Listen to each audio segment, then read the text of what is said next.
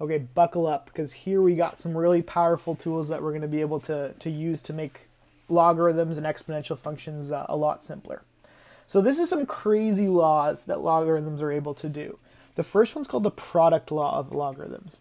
And what this says is if you have a logarithm with like two things multiplied inside of it, you can actually split those up into two separate logarithms. And that's a bit of a crazy fact. That becomes really useful because it allows you to break up really complicated things into a bunch of simpler parts. So for example, log 47 times 512, we can actually break that up. Oh, by the way, what's the base here? If we don't see a base, we're going to assume it's base 10, right? But what's going to happen is we can break that up into two parts. We can actually break that up into log 47 plus log 512. And if you do those logs in your calculator, log 47 plus log 512, that's going to give me 4.38, approximately 4.38. And if I do that first term, this one up here in my calculator, so log, and I put it in brackets, 47 times 512, that also gives me 4.38. So think about what we just did. We just broke down a big multiplication problem, multiplying these two big numbers together, into two separate things that we can add together. So it's a bit of a crazy fact, and it becomes useful, really useful later in this course, and actually really, really useful in calculus. Breaks up really complicated problems into very simple problems. So here's another one. Log base 3 of 81 times 243. So we know we can break this up using that law of, what do we call it? Product law of logarithms. I always forget the names of these things. We can break that up into log base 3 of 81 plus log base 3 of 243. Now your calculator might not have a log base 3 button or change the base, or to be able to change the base to 3. But think about what the answer is to this question. 3 to the power of something gives us 81. And it's going to be a whole number. 3 times 3 is 9, times 3 is 27, times 3 is 81. So 3 to the power of 4 actually gives us 81. So the answer to this first part is actually 4. And then if we keep going, 81 times 3 is actually going to give us 243. So the answer to that second part is 5, right? 3 to the power of 5 gives us 243. So I was able to do that, and the answer here is 9. I was able to do that because this number and this number were pretty small, right? I was able to realize that 81 is just 3 to the power of 4. But if these two numbers were multiplied, we'd have a huge number in here. I would never be able to figure it out that it's 3 to the power of 9. I could just use a lot of trial and error to do that. But it's much easier when we see what these two numbers are that are smaller, right? Alternatively, we could have done change of base here and here, right? We could have done log 81 over log 3 to find out that that's 4, and log 243 over log 3 to find out that that's 5, and then add them together. Okay, this one here. Can we actually so this is the thing here. Log base 4 of 2. Is 4 to the power of something going to give us 2? You might be able to figure out what it is, but it's not that straightforward. And same thing with the second part. 4 to the power of something is going to give us 32. Again, that's not that straightforward. 4 to the power of 2 is 16. 4 to the power of 3 is going to be 64. So it's sort of between those two, right? So instead, why don't we try combining these two logs, using the product log of logarithms backwards? So this is the same thing as saying log base 4 of 2 times 32, right? So instead of breaking it up into simpler things, let's put them together into something that's a little bit more complicated. When I actually multiply those things, it's like saying log base 4 of 64. So 4 to the power of something, does that give us 64? And without even using our calculator, you should be able to sort of figure that out. 4 times 4 is 16, times 4 is 64. So basically the answer here is going to be 3, because 4 to the power of 3 gives us 64. So see, we're able to use this product law backwards as well. Now comes the quotient law. And the quotient law is similar to the product law, but instead, it's when we have things divided in a logarithm, we can subtract them. Another crazy fact, because it can turn complicated fractions and stuff inside logs into things that are very simple, right? So let's see that with an example. D has log base 3 of 27 over 81. Using that product law of logs, the quotient law of logs, I can do log base 3 of 27 minus log base 3 of 81, right? I can subtract those two things that are in the brackets, the fraction. It's just a crazy fact of logs that you're able to do that. And if you want to, you can check it out. See if this equation comes out to the same as this, or those expressions are the same thing if you just do it in your calculator. But for now, we can evaluate this. 3 to the power of what gives us 27? The answer to that is 3. We've done this one a million times. Minus 3 to the power of what gives us 81? This is another common one that we've done. And it's going to be 4, right? Because 3 times 3 is 9, times 3 is 27, times 3 is 81. So 3 minus 4. So the answer here is just -1. There we go. So here we go. Here's another one. We're going to evaluate this in a very similar way to the previous one. So we're going to have log base 2 of 75 minus log base 2 of 26. Now, unfortunately, 2 to the power of something that's going to give us 75. Unfortunately, there's not a whole number that can give us that answer, right? So this might be a case where we have to use change of base. Or, of course, you people with your fancy calculators that are able to do any base. But to do change of base to this, all we got to do, remember, it's just like saying log of 75 over log 2 minus log of 26 over log 2. And after a little bit of calculator work, you should get that your answer comes out to 1.53, approximately 1.53 to do 2 decimal places. This is another case, question F. It's another case where we can maybe try to simplify by bringing this 48 and this 3 together. So our quotient law says we can break things up that are being divided, or we can put them together if they're being subtracted, right? Going the opposite way. It's like saying log base 2 of 48 over 3. And if you simplify 48 over 3, that's going to give us log base 2 of 16. Do we need a calculator for this one? Hopefully not. 2 to the power of what gives us 16? I'm going to count on my fingers. 2, 4, 8, 16. That's 4. So 2 to the power of 4 gives us 16, and there's our answer to that question. So again, this is a case where bringing them together into one log actually simplified the problem for us. So this is a case where we have a complicated expression, and it actually might simplify it to bring it all into one logarithm, right? Because plugging all those things into your calculator can be a little bit time consuming. So it might actually be easier to bring it into one. So let's take it one step at a time. How could I combine those first two terms into one log?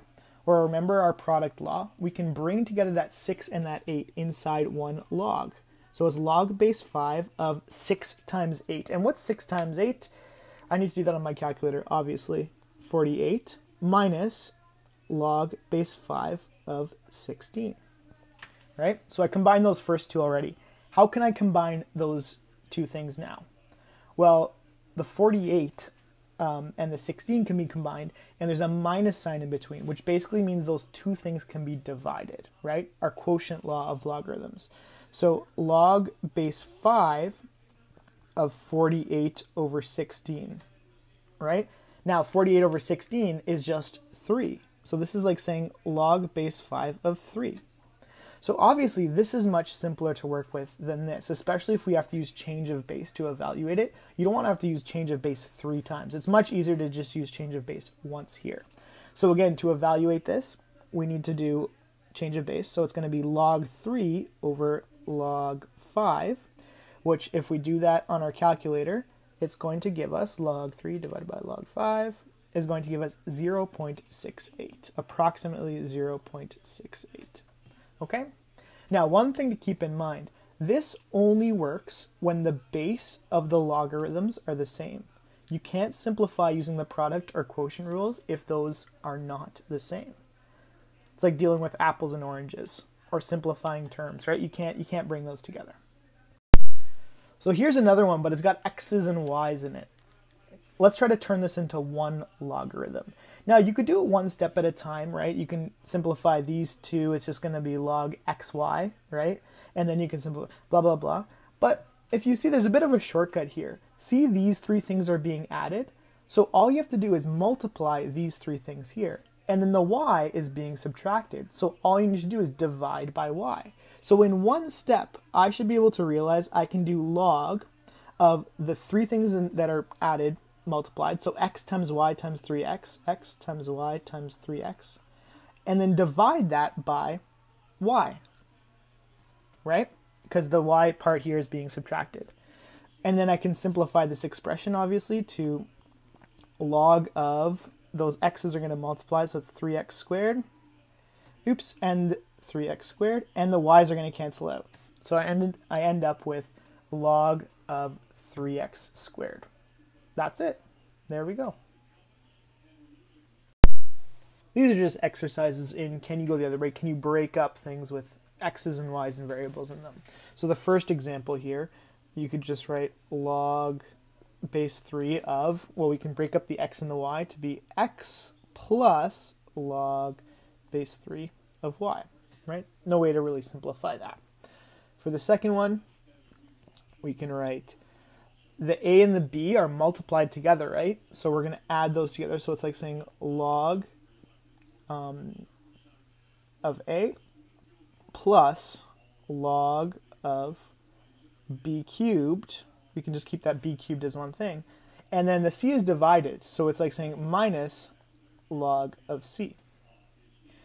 And then lastly, over here, we can do that this is just going to equal log of u plus log of v minus log of root w. There we go. This law of logs is truly awesome, not even exaggerating. It is the most useful law that you will see in this package. So all it says, it's called the power law of logarithms, first of all. It says if we have an exponent inside our log, we're allowed to just write that exponent on the outside of the log. It's like a magic trick. And again, I'm not going to go through the proof of this or derive it, but essentially all we're doing is we're moving that exponent down in front, right? It is beautiful because it allows us to simplify things so much. For example, A, we have log base 3 of 27 to the power of 4. That's a bit of a mouthful, but making that a lot easier, we can actually bring that 4 down in front. 4 log base 3 of 27. Those two things are equivalent to each other. This is equal to this, which is a pretty crazy fact. Now, can we simplify this even further? Basically, that log base 3 of 27 part, what power of 3, sorry, 3 to the power of what gives us 27? And the answer to that is 3. We've done that one a million times. So 4, and then log base 3 of 27 is just equal to 3. So this is like saying 4 times 3, which is just 12. That's it. This big ugly thing comes down to 12. This also gives us a little bit of an insight about why this thing works, right? If we're doing 27 to the power of 4, right? It's like saying 3 to the power of what gives us 27, and then we raise that to the power of 4, right? So that's essentially what we did here. We found the power of 3, and then we multiplied it by this power of 4 to get a total power of 12. Just a little bit of insight in why it works. But anyways, let's go on to the next question. Switching back to blue here as well. I like blue better. This 2 here, we can again bring that down in front like magic. But it's not magic, it's math. Log base 2 of 32, right? 2 to the power of what gives us 32? I always count this one on my fingers. 2, 4, 8, 16, 32. So that's 2 to the power of 5 gives us 32. So this is like just saying 2 times 5, which is 10. Easy. That's easier than doing 32 squared, which is going to be a big number, and then trying to figure out what value of 2 gets us there. It's going to be 10, but it's easier to bring that 2 down in front. Okay? And this last one. Now, this one, we have a root. And remember, how can you represent a root a square root as an exponent? And the answer is, it's like saying 125 to the power of 1/2, right? So again, the exponent I'm allowed to bring in front. So all I'm going to do is I'm just going to put that down as 1/2 in front of the log base 5 of 125. And then 5 to the power of what gives us 125? 5, 25, 125. 5 to the power of 3 gives us 125. So this is like saying 1/2 times 3, which simplifies obviously to 3 over 2. That's it. So what we're going to do for example 7 is we're just going to use all the laws of logs that we know. We're going to play with these, change them around a little bit, and see what we can do to these expressions. At any time, pause the video and try playing with them yourself, and then you can unpause and see what happens. So this first one up here, log base 3 of root x over x squared. That's a little bit of a mess, but we know we can simplify this by, first of all, breaking up the top and the bottom thing, right? Using our quotient rule of logs, or quotient law of logs. So this is like saying log base 3 of root x minus log base 3 of x squared. And then I want to make it a little bit simpler by getting rid of those exponents inside the log. So remember, an exponent of a square root is just 1/2. So I'm going to bring that 1/2 down in front. So it's like 1/2 log base 3 of x minus, I'm going to bring that 2 down in front, 2 log base 3 of x. Now notice, we can do a little bit more to this, right? We can simplify this because we have two things with log base 3 of x. So we can actually add 1/2 of this minus 2 of this, and 1/2 minus 2 is just going to give us 3 over 2, right? So it's going to be like 3 over 2 log base 3 of x. There, that's a little bit simpler to deal with than this big ugly mess. Here's an ugly thing.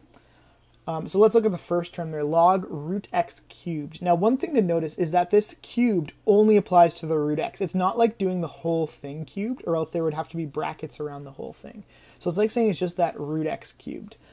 So first of all, I'm going to just bring down that 3, that cube down in front. Actually, you know what? I'm going to do something else. I'm going to simplify, because that's like saying log to the x to the 1/2 cubed, right? So I'm actually going to simplify that as log to the x to the 3/2. See that? So I just multiplied the exponents. There we go. So that's the first term. Let's continue on with the second term. Log of x squared. I'm going to bring that 2 down in front. So that's going to be 2 log x. And then here, again, I'm going to bring down that 1/2. That's going to be the exponent of the square root. So 1/2 log x. There we go. Okay, so now continuing on this line, I can further simplify this as plus 2. Well, I'm just going to leave it actually like this. Log x minus 1/2 log x. And again here on the next line, I'm going to bring down that 3/2 in front. Log x plus 2 log x minus 1/2 log x. Now there's different things we can do here. We can turn those all into one log again. We can actually just add and subtract because all of them are just log x's, right? So I can just do 3 over 2 plus 2 minus 1/2, and that's going to give me 3. So essentially what this simplifies is to 3 log x. There's more than one way to get there, but that essentially is what it is in the end. Okay, this is a bit of a strange one. You might be tempted to break this up into 2 logs, but remember, that's not how the product law of logs works. It only works if the things inside the logs are multiplied together. Instead, can you see anything that we can do to simplify this? Can I not factor what's inside this and what's inside this? Let's see what we get if that happens. So we have log, and if I factor this, I'm going to get 2. How am I going to write this? I'm going to write it like 2 times x minus 1, right? So that's all inside the log, minus log, and I could factor this too as it's a difference of squares. X minus 1, and I should put this inside a double bracket, x plus 1, right? So right now we have 2 things inside logs. Now, can we do anything to simplify this? Well, if we look at these big things as having, first of all, they have the same base, right? So can't we use our quotient rule because they're being subtracted? Our quotient rule to divide this by this inside one log? We can, right? So this is going to be like log 2x minus 1 over x minus 1, x plus 1.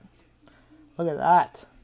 Much nicer, because now we see that those two things cancel out, right? And that's log, this simplifies to log of 2 over x plus 1.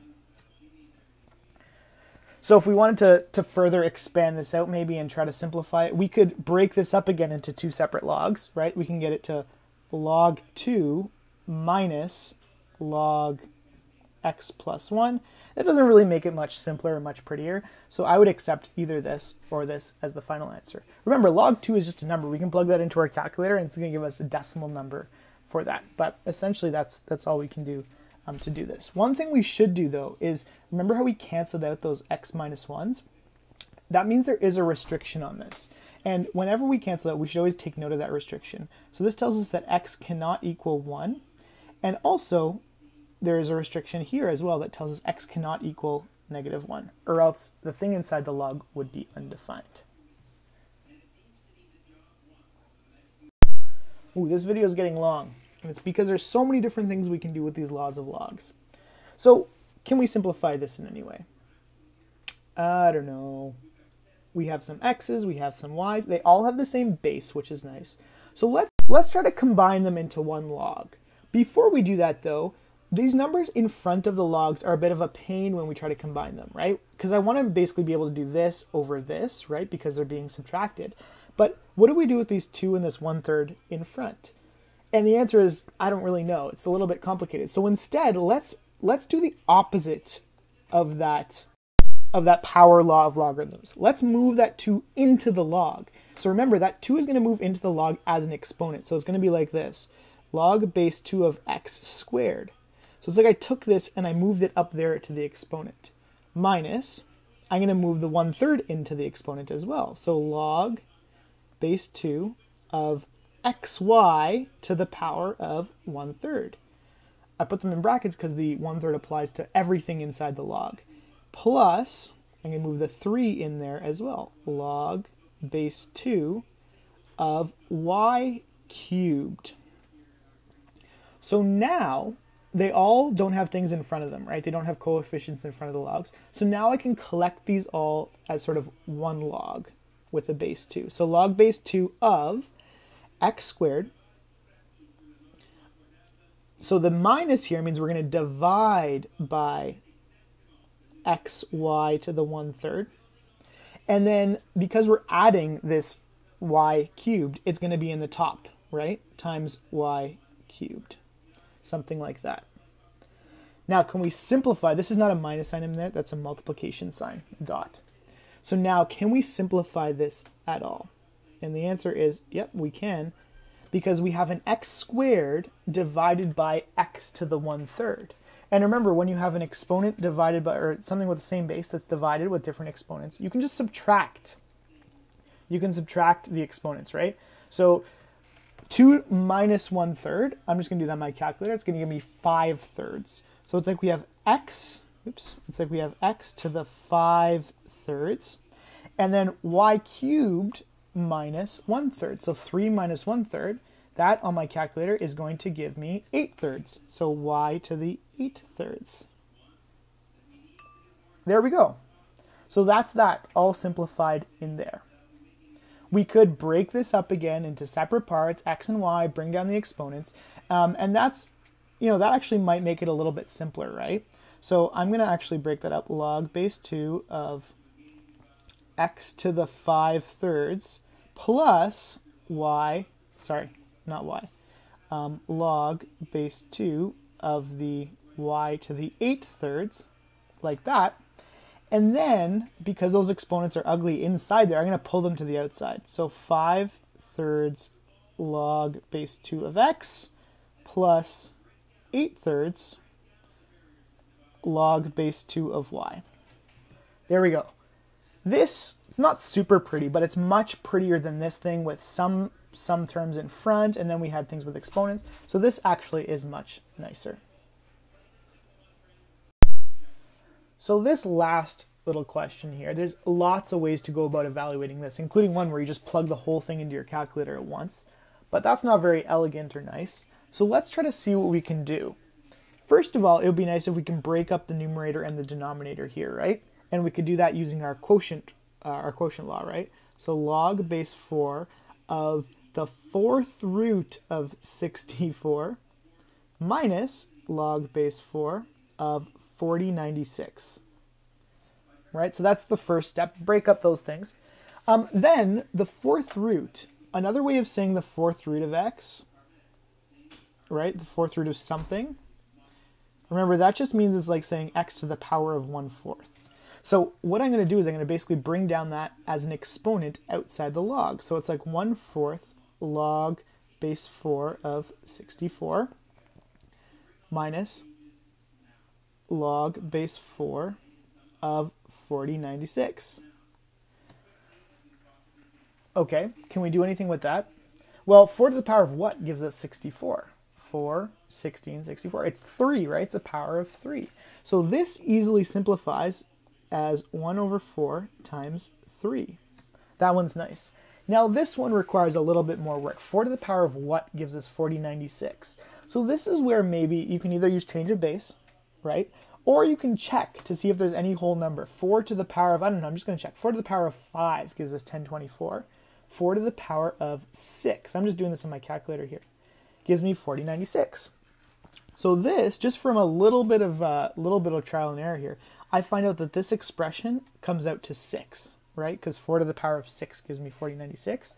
And then there we go. We can simplify this further as 3/4 minus 6, which again, if we turn that into a fraction and simplify, it ends up being negative 21/4. There we go.